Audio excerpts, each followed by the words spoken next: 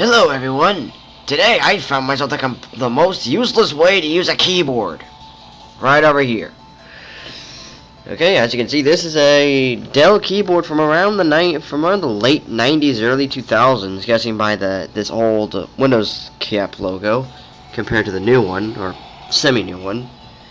I have this thing wired through here to this thing with this light. It's entirely self-contained. The only thing I have this USB here is just so this thing can power it. So anyway, let's put it to use. We'll plug it in, and just like a normal keyboard, as if it's connected normally, it lights up like normal.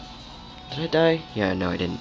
Okay, yeah I probably did. Okay, so as you can see here, these lights here lit up, and that thing there flashed because it's loading up the thing, and that's connected to pin number 13. Because Arduino does that. Whatever. Okay, as you can see, numlock is implemented built-in because it is some old PC AT thing. Though scroll lock nor caps lock is implemented because it's not sending the right commands. But that's beside the point. The real point here is this. So we switch off this lamp. Oh, well, we just turn it back on since I can't see. Nor can you. Okay, well here's the H button. Turning that turns it on. Pushing the L button turns it to L. Even though this one here has already built-in light, it's not a white light, so we just do the most complex way to actually implement turning on a light with a keyboard.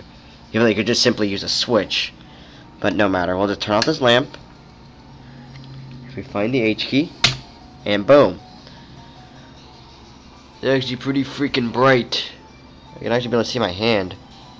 Let me turn this lamp off. There we go. If we had ourselves a much more efficient way of doing this, we can actually be able to see a piece of paper. Or, well, let's try this little key card thing.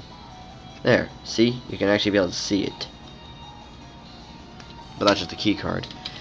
You got this little thing here which doesn't work properly. I haven't gotten it to work. And a breadboard.